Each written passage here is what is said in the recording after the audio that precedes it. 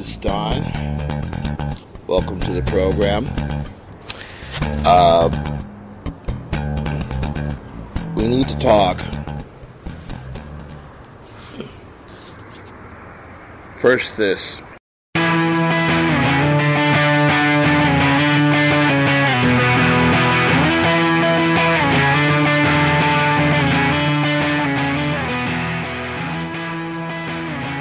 I was go into this long dissertation about what happened last night and why I should be happy, but really disgusted this morning. I was going to go into this long dissertation about this thing called Measure B that passed in Los Angeles yesterday. It was 28 minutes worth of material.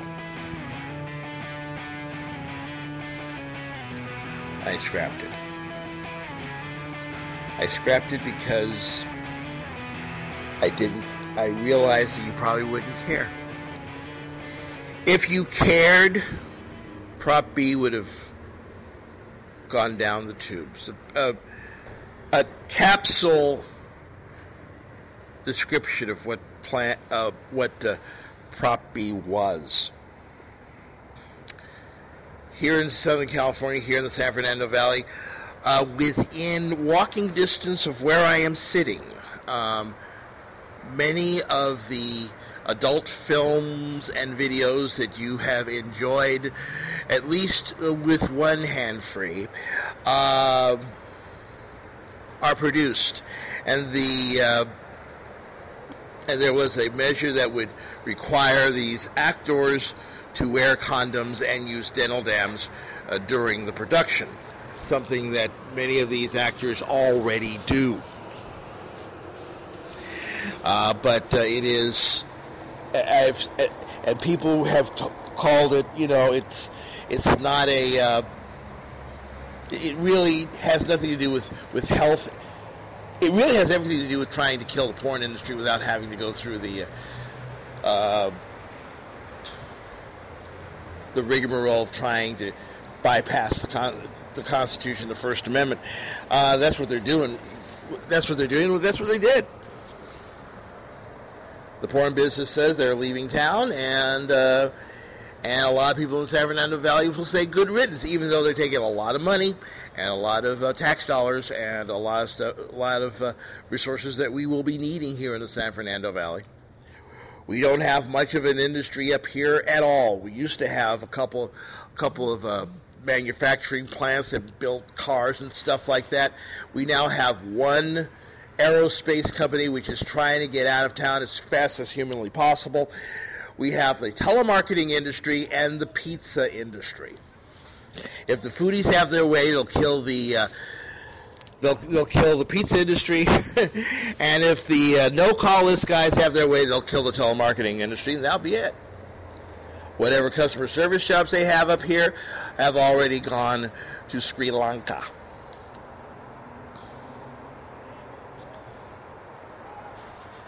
And I sat there, and I should have been happy. I should have been ecstatic. I should have been ecstatic because I was right again.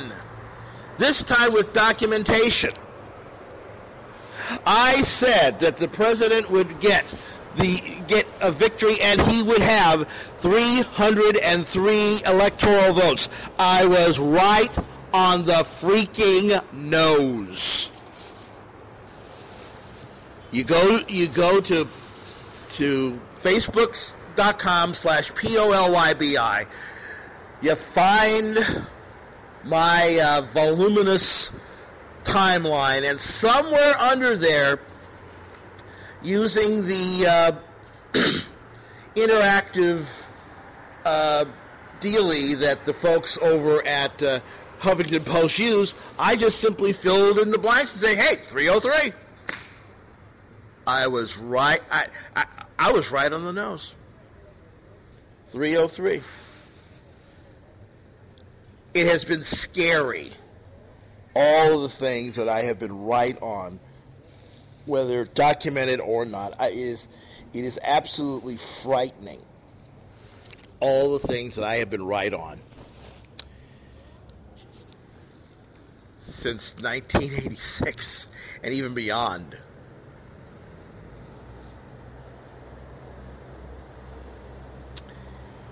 And this is what I'm fearing. Number one, Prop B is the beginning of the end of freedom. Anything that's sexual freedom in this country is the beginning of the end. Because I said, when they started going after gays, you know, they want to criminalize gay activity. Well, we have 3 states that said yes to gay marriage. That's wonderful. But they're going to try to shut that down. And once they shut that down, they're going to come after you. And Prop B is going to be the basis of what they'll do. Because they're going to say that AIDS is still a pandemic, and they're going to say, well, you see, if we could get the folks who do this for a living to wear condoms, we need to go in and get you to do that. And soon there will be a law that says that the police will come in to inspect to see if you have condoms in the home. You may even have to have some sort of certificate that says, I don't have to use condoms. I'm married. I'm trying to build a family. And this is going to be something that will be written off by both conservatives and liberals. We have a financial meltdown that will make 1927 look like a day in the park, and that is coming in 3 years. It will come whether Obama's president or not. And I have a funny feeling that's really why I believe the Republican Party intentionally threw this election, because they don't want to be the party in power when that happens. They remember what happened the last time. They couldn't get a person in office until 1952. Think about it. There has not been a president of the United States between 1930 and 1952 that was a Republican. All because of the Depression. And what's about to happen, ladies and gentlemen, is going to make that Depression look like nobody's business. There will be an attempt on the life of the president, I believe. I don't want that to happen, but I believe that's going to happen. There would have been an attempt on the life of Romney had he gone in.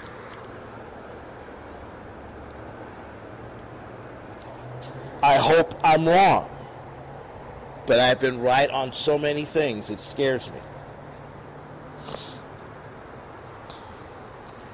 And thankfully it didn't happen tonight, but down the road it is going to be war. And there will be blood, and there will be guns, and there will be bombs, and there will be theaters of war in this country. We are so separate right now.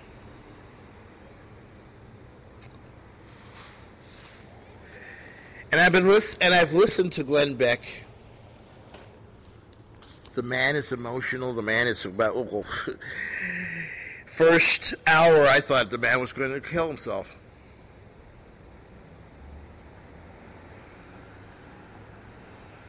And then I was listening to what he has planned for his little network, The Blaze. It's pretty ambitious. And I said a year ago, watch Glenn Beck. Watch what he does with what he used to call GBTV. Now it's called The Blaze.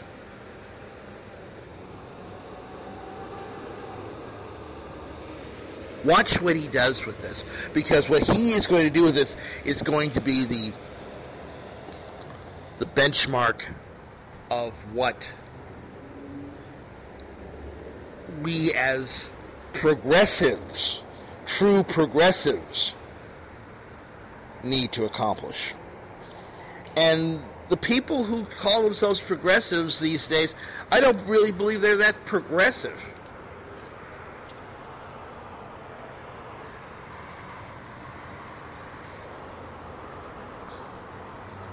I don't know what to do anymore. Let me rephrase that. I know what needs to be done. I just don't have the facilities to do it.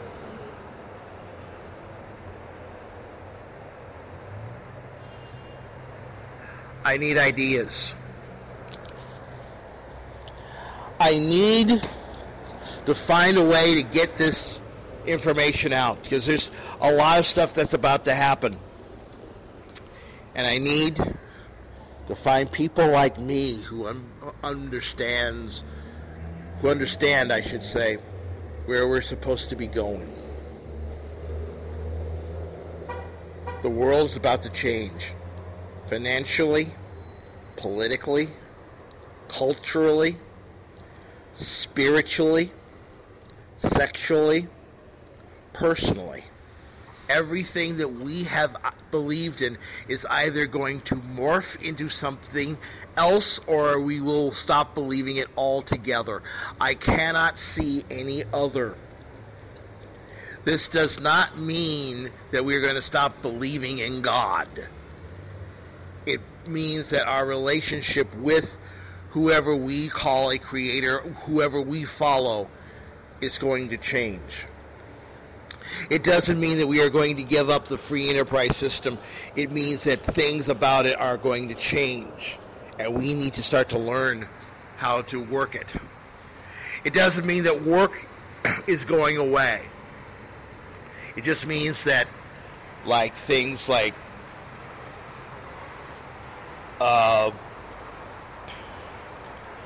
steam engine operators and blacksmiths, those are no longer going to be major industries. We have to find out what those industries are, and no matter what age we are, we need to find a way to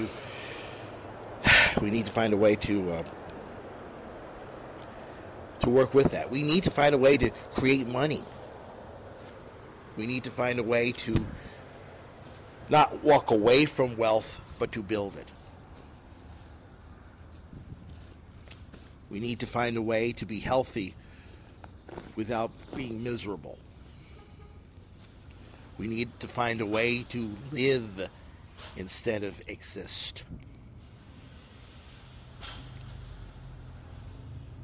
There's a lot of things that are going to be changing. And I realized after yesterday that somebody has to talk about these things and get you to realize that change is coming, and you have to do that. I'm just a guy who only has about 3 cents in his pocket, no fooling, who is trying to get off welfare, whose only studio is a Virgin Mobile LG Optimus V phone that is about to go dead on him.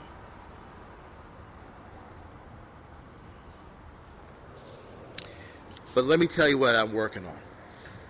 I'm working with a friend to create a show called Two Girls Real Talk. It is someone else's idea. I'm just putting together a website.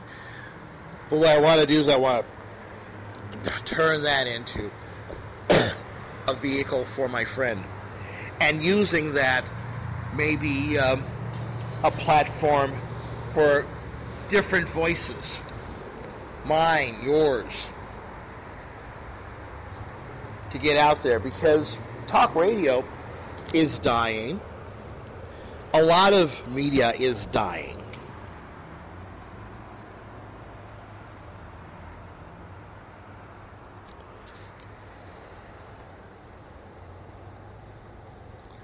And I want to use that.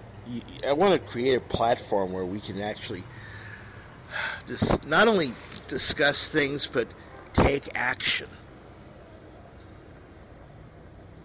You see, a lot of people keep talking about, we need to take our country back. We never had our country, really. And it's time that we who really believe in real freedom took possession. Hopefully, in the next few weeks and months, if I can continue to do this, I'll give you dribs and drabs. Those dribs and drabs will be on my website, it will be on my Twitter feed, and it will be on my Facebook feed. The best way to get in touch with all of that is to just go to my website, which is yolasite.radiodon. Well, it's radiodon.yolasite.com. Radiodon.yolasite.com. My personal main goals: employment, create a business model, and get this thing up and running. I'm 57 years old. I don't have time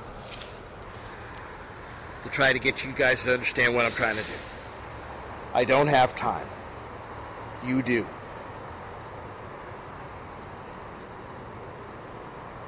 And after last night and this morning, it has become very, very clear to me that we can either keep talking about change or we can be the catalyst for real change. If there is, though, one thing I want to get rid of completely, it is this. I have talked about this many times, and last night in Los Angeles, it became abundantly clear that this monster continues to power this country. And that is the monster of fear. We need to get rid of fear. We need to get rid of our national paranoia about everything. Paranoia that has created some of the most outrageous, outlandish, and quite frankly, in my personal opinion, unconstitutional laws that have ever been created.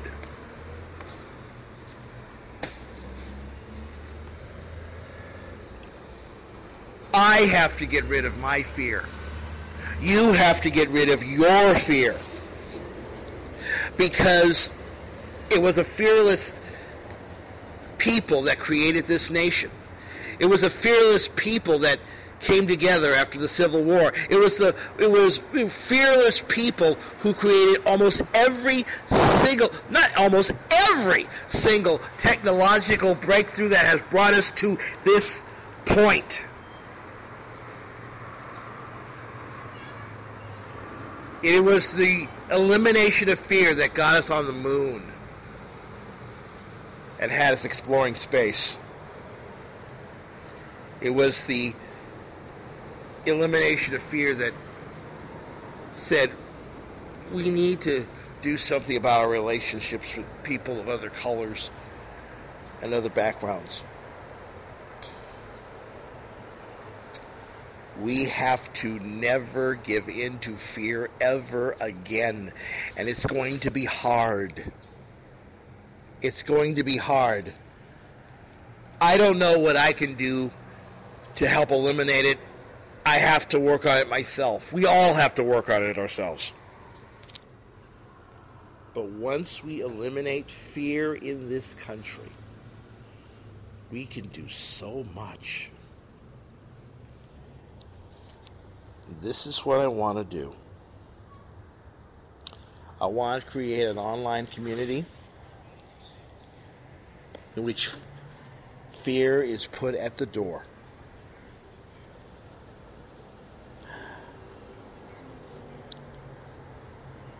I can do it with your help and support.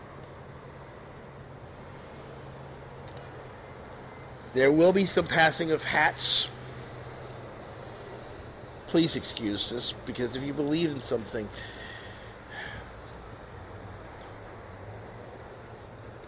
then you sacrifice. I've sacrificed a lot in my life. I've sacrificed until I don't have anything left. We do not have the country we need right now. Last night, nationwide, was a nice little step forward, but we need bold steps. Last night in Los Angeles, we took 2 steps backwards. We need to take bold steps forward.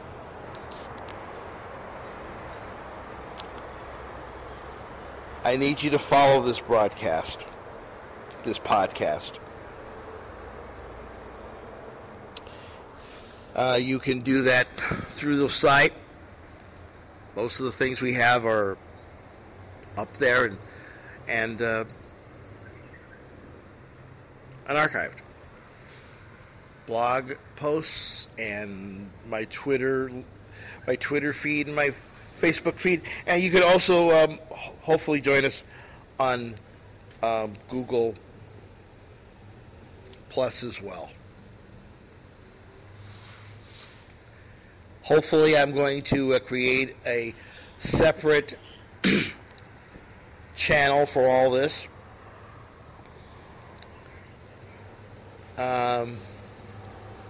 There's a lot of things I'm going to try to do.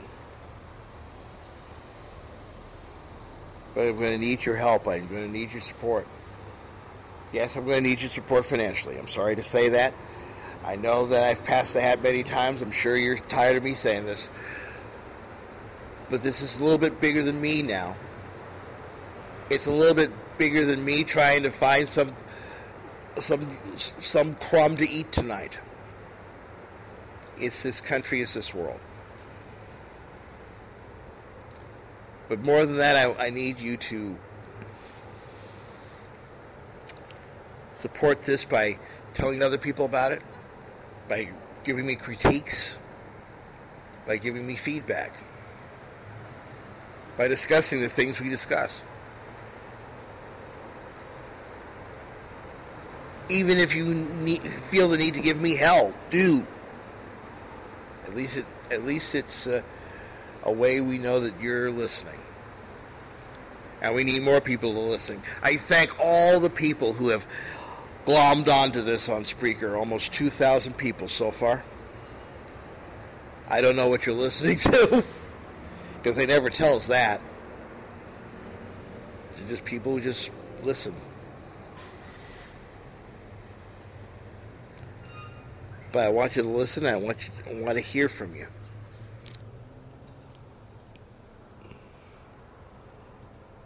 I'm just thinking, 2,000 people, a donation of 20 each to pretty much set up a studio so we can do this on a live basis. Set us up on Skype. There's a lot of things we can do. And we don't have a lot of time, folks. We don't have a lot of time because the bad guys are already regrouping after last night, and they are working on Plan B. I think by mentioning Plan B, I think we've kept Barack Obama alive. We need more people to understand what's going on. We need more people to understand what the bad guys are. We need to create more videos and get them to go viral. We need more people speaking out. And we need less picture memes and more people actually talking on Facebook about these things.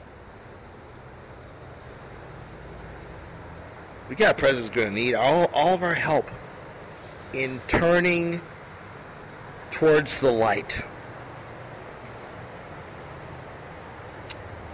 Won't you help me? The website is radiodon.yolasite.com. YOLASITE. Radiodon.yolasite.com. I'll meet you there.